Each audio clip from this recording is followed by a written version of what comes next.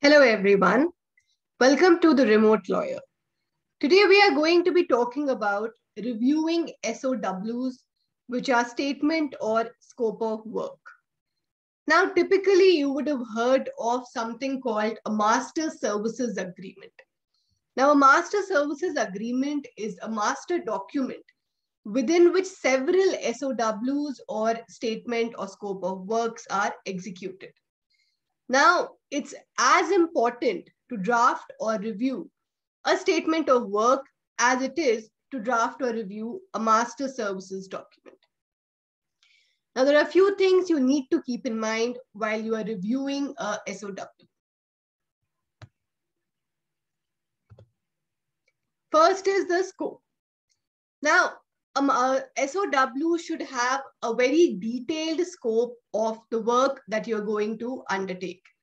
One master services agreement can have multiple SOWs executed within it. Focus on the technical and operational aspects of a SOW. So, for example, if you are providing software services, now you should focus on minute details of these services and capture them in writing so that later on there is no scope for confusion. Also, there should be no scope for ambiguity while you are defining scope. A lot of times, people also mention stuff like ingredients to be used or even a particular process or a mechanism to be used within the scope of work. So, for example, if you are a contractor who's providing catering services, for example, now, there could also be things mentioned that you are not supposed to use these particular vegetables or these particular spices, etc. So, till the level of that detailing also, a scope of work is defined.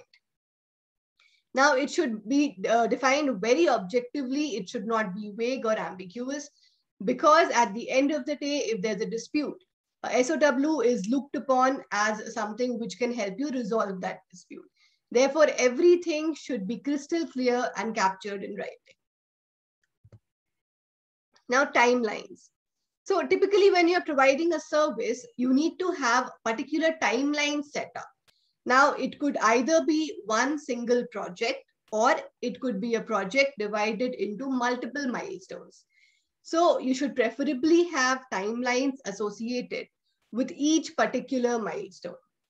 Now, if there is a grace period that the customer is giving to the vendor, then this grace period should also be mentioned in the SOW. Now, there could be a timeline for support services. So, for example, if you're providing software services and you have a support team who's providing support and maintenance to the customer. Now, you should have timelines set for within the time period when the support team will respond to the queries. So typically 3 working days, 4 working days, etc. Also, every time you review a timeline, make sure that the language working days is mentioned there. Because a lot of times people would include Saturdays and Sundays also within the timeline. And that can cause problems later on.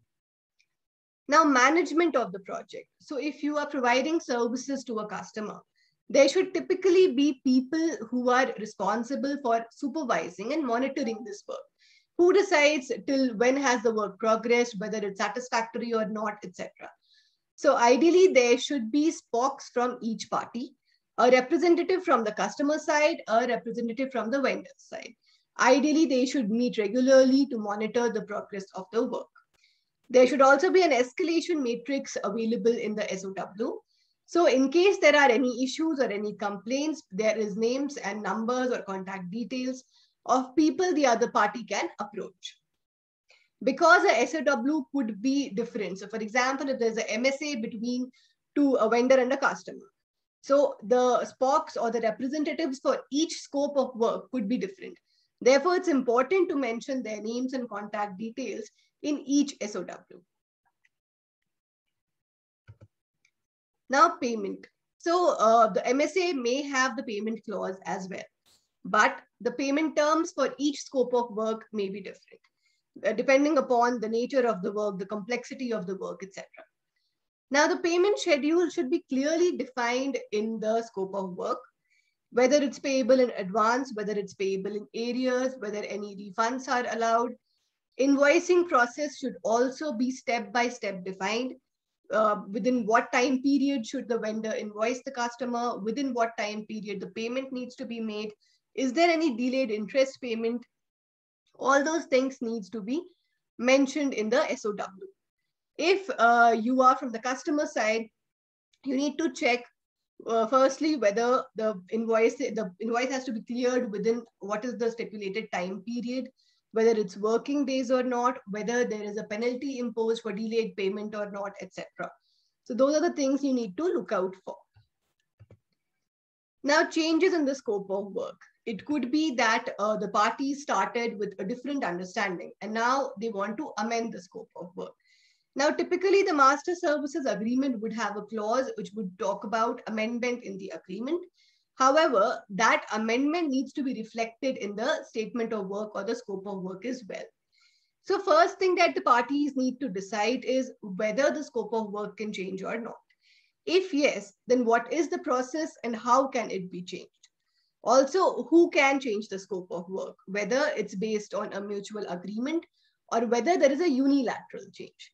Now, again, if you are representing either of the parties, you need to look out for a unilateral change because that is something which should not be acceptable. Also, the process of change in SOW and in the MSA should be synonymous with each other and they should not be different. Also, there could be certain provisions which are immutable or unchangeable. So you need to take a call there whether you would want such provisions built in your statement of work or not. Now, termination of statement of work. So first is upon completion of work. Once your work has been completed, the statement of work can automatically terminate once the payment has been cleared. Now, as a SOW is governed under a MSA, it should also run synonymous with MSA.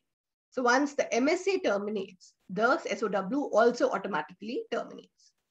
Now, if the MSA has been breached, then the parties should be at liberty, at least the suffering party, to terminate the SOW. Now, again, breach of service level agreement. If a service level agreement has been breached, then also parties provide for termination of SOW. The SOW can also terminate upon mutual agreement. So, for example, if the customer no longer requires the work, then maybe based upon mutual agreement, the SOW can be terminated. So when you are reviewing a SOW, make sure that there is a termination of SOW clause there. Also, make sure that MSA and SOW are synonymous with each other and there is no conflict or inconsistency with them, between the two of them.